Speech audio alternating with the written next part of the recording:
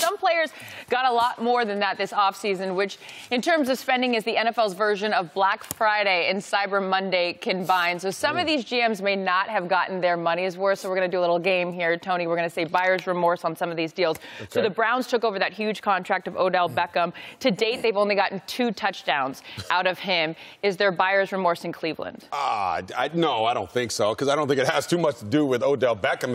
If anybody's going to have buyer's remorse, it should be Odell Beckham coming over there, because he gets there. He's thinking he's got this first-year head coach, Freddie Kitchens. He's not handling it that well. I think the hype of Baker Mayfield, he hasn't really shown that he's that great quarterback yet. Yeah. I think he's going to. So I think if there's buyer's remorse, it's going to be from Odell Beckham, not from the Browns to Odell Beckham. Okay, so the Jets signed Le'Veon Bell to that 4-year, $52 million contract. He has yet to have 100 yards rushing. Buyer's remorse there, Mike? Not at all. I think Le'Veon Bell is still one of the best running backs in the league, still super talented. And while it might not show up on the stat sheets, Le'Veon is still a mismatch for safeties and linebackers. Yep. So with a banged-up offensive line, an offensive line that needs to get better and a quarterback that's still growing and maturing, best years are still ahead for this guy. Okay, we'll reverse this one a little bit and do seller's remorse. Miami traded Ryan Tannehill and brought in the combination of Josh Rosen and Fitzpatrick. Looking at this, what he's been able to do in Tennessee, is there seller's remorse in Miami? Not at all. Happy for him. He's doing great. But, the NFL, you guys know better than anybody. It's what have you done for me lately? And when you look at his 6-year career at Miami, he did not have a winning record as a starting quarterback,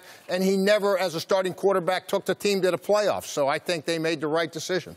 Okay, let's turn our attention now to the Rams. They gave Jared Goff the big money this offseason. They also shipped Marcus Peters to Baltimore, then traded 2 first-round picks for Jalen Ramsey. Colin, should the Rams be feeling a little bit of buyer's remorse? Well, I've said this on my radio show several times. In the NFL, the Patriots rarely pay big money and never pay anybody early. The Rams have done the opposite. They pay everybody, and they paid many players early. So I do think there's buyer remorse.